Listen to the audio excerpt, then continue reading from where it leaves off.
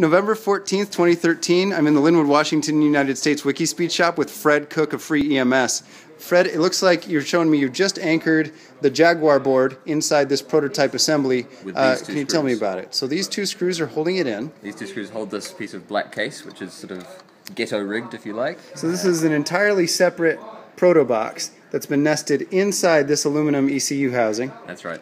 These tabs I made earlier to hold the connector in place, because usually it's held by adhesive and the circuit board. Yep, so these were aluminum 1/8" thick sheet that have been drilled and then filed on the sides to fit this case. Beautiful. And the two voltage regulators, which supply 5 volts to the CPU and other parts of the circuit board. And they're bent down and heat sinked to the aluminum casing with these screws here.